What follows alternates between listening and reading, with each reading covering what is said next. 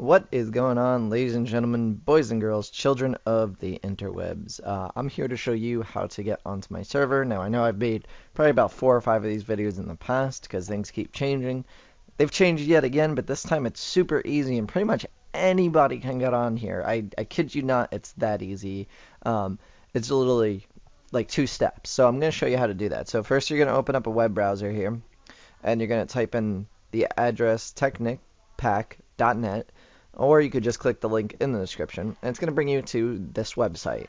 This is the Tekkit website, and on here they have Tekkit 6 SSP, or they have Tekkit 2.0, which is what the server is. So what we want to do is we want to download the Tekkit 2.0.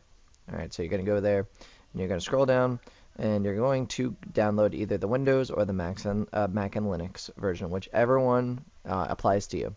Right, and it's got all these mods in it. So when you ask, well, what mods does it have in it? These are the list of mods. All right. So what you're gonna do is you're just gonna click here, download the whichever one you have. All right, Tekkit exe right here I have now. You're gonna click on it and hit run. What's gonna happen is this will come up on the screen, and then you'll get this little browser right here, or this little launcher. Now this is very similar to your Minecraft launcher, and I'll bring up Minecraft just so you could see. All right. So you see you have the two, and what it asks is for your username and password, same thing that Minecraft asks for.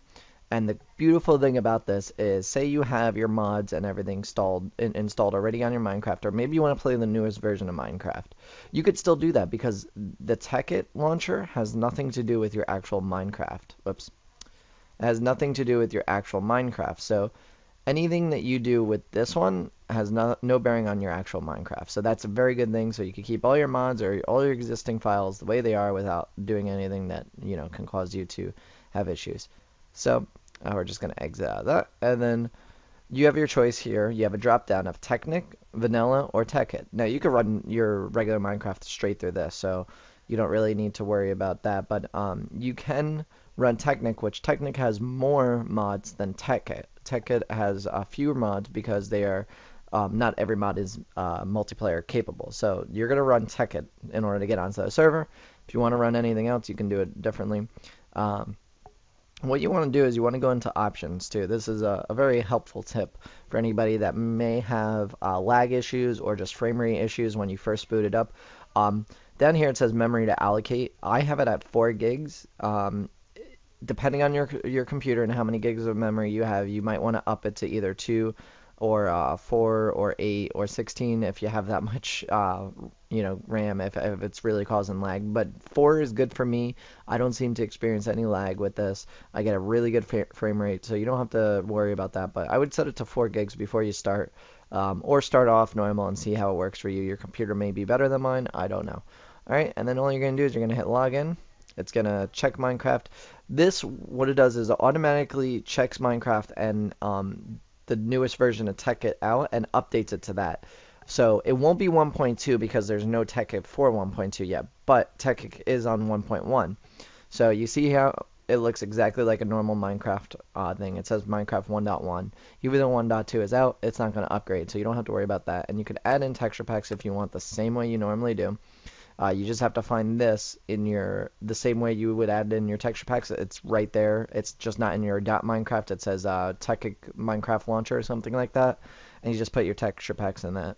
Then you go to multiplayer, and my new server IP is 184.154.172.164:25565. That's the new IP.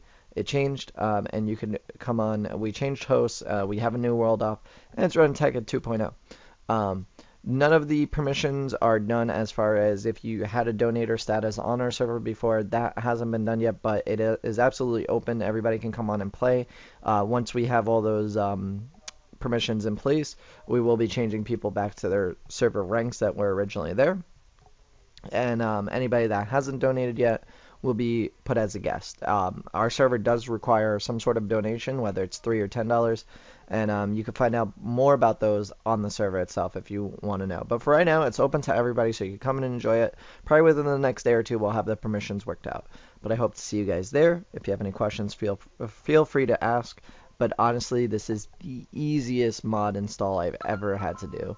So that's about it, guys. I'll see you on the server. Hope to see you there, and that's it. Peace out.